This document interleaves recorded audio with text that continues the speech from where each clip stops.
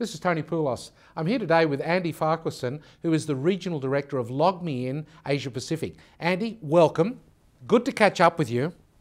I'm really interested in finding out the way telcos are interacting with their customers. It seems to be changing quite dramatically. Why is that, and how are they changing?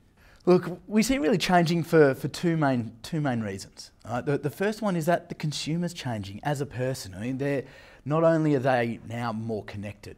So when I say more connected, I'm not just talking about the amount of time that they're able to be in a range and actually get online, but what they're doing online is different. And so people are now spending up to 10 hours a week in social media. So this is, I mean, as a boss, it's not what you want to hear, but 10 hours a week of social media is a lot of time communicating to your friends and family. And look, part of that, they're not just communicating, they're also telling people about their products and services. I mean, your average Facebook user has 130 friends, your average Twitter follower has 300, so there's no shortage of avenues of these people to reach out and connect to their friends and families, which we need to listen to. So does this mean that contact centres and the way they're interacting with customers is changing as well? Absolutely. Look, that's got to change. The reality is that they've never listened to these channels before. The contact centre environment usually, in the past, was just a single, two channels perhaps. So it was just chat and via the email. But now they've got to look at things like SMS, Facebook, Twitter, all these different avenues that they've got to then be able to engage with the customer. But from there, it's then, how do you then solve the customer's problem? So you just have a proactive chat, proactive way to be able to enable them to resolve their issues? Do you just have a self-help scenario? Or do you just do the traditional model of being reactive? I think it's got to take a composition of all three. If customers are complaining on Twitter, are telcos able to monitor that and proactively get to them before the damage is done? Look, there's a lot of tools out there that enable them to do it. I mean, I think there's been some recent study out of the US that 79% of negative comments on Twitter go unanswered. So there are tools to do it, but whether the company's got the appetite or the ability to change is a big problem. With the changes in the way they're interacting with customers, how are the operators able to determine customer satisfaction, for example? Look, that's a big challenge for a lot of customers. These contact centres traditionally, they used to measure their performance based on things like tactical metrics, like their KPIs of no fault found returns, average handle time, first call resolution.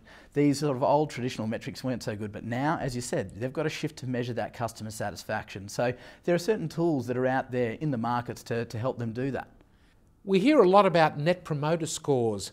What exactly are they? Okay, so net promoter score is really based around the whole question of, would you recommend this service to your family and friends? So the value of it is, I mean, if someone would promote you, that means that they're going to be of value to your brand. And it's the people who are negative, or what they call detractors from the brand, who not only are going to be happy to pull their service, but they're also going to tell their family and friends. Now, in the past, you used to just tell your neighbour, but now your neighbour's this much broader community across the social networks. Who's more important to address? The ones that are detracting or the ones that are promoting? Look, there have been some studies done recently, but so looking at, say, the telco industry in the US, where a promoter was worth sort of a bit over $600 in an annual revenue, but a detractor, on the other hand, they're worth a lot more. I mean, sort of a bit over $1,400. So everyone's got different measurements for how they're going to figure that out. But it's always a debate as to where to spend your money. It's spend your money to keep people or to win new business. So how do telcos and other companies go around valuing their customer satisfaction? Look, that value question's a very tough one, and it's one that sort of a lot of vendors are struggling to understand. There's a lot of buzzwords which gets a lot of traction amongst senior management, things like social media and the like, but it's those easier to fix issues that we find are a lot harder for these people to put a dollar value on. I mean, some of the tools, for example, which can give a very easy hit, I guess, in terms of customer satisfaction, and a measurable hit. I mean, one of the tools is LogMeIn Rescue, for example.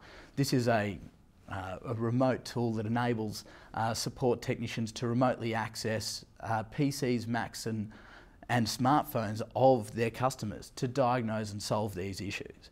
Now this had to, compared to the past, like looking at those previous KPIs of first call resolution, average handle time, I mean, it has a little bit of an impact there, but it really creates a wow experience for the customer, and across those CSAT, NPS scores, it really has a positive impact. And are the customers happy with being monitored in that way? Well, security is always one of the major questions we get. And are they going to want this service? And it's all very much permission based, and the customer's always in control. And it's always a matter of positioning it to the customer as well. And if a technician came and asked you, "I'm going to take over your device," you'd be scared. But the fact is, the rescue tool gives the control to the customer, and we also encourage the CSRs or customer support reps to introduce the tool in a more polite way, like sharing control with you. Andy, thanks for helping me unravel some of those customer satisfaction issues that have been plaguing me. Thanks for your time. Great, thank you very much, Tony.